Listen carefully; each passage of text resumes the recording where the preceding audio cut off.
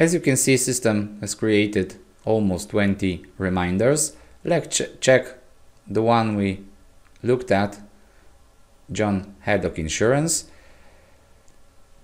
So system took all the customer data in the General tab. We have also our posting date and document date. We can check reminder level. So this is our first reminder level. So we have our begin and end text from level 1 reminder and the additional fee from the first level. Okay, we can also set due dates and some department values. Of course, those values are editable. We need to edit and we can change it because this is not issued reminder.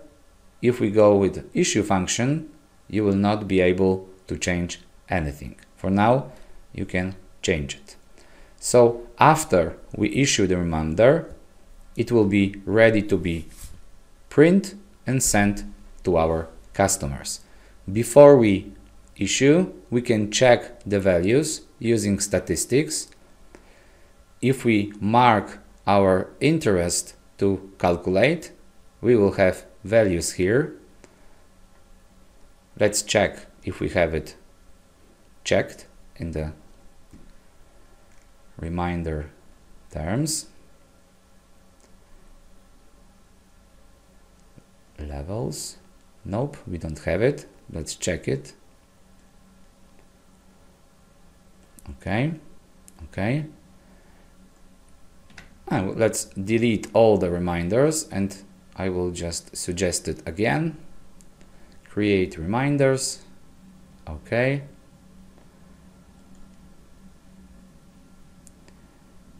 Yes. And now statistics.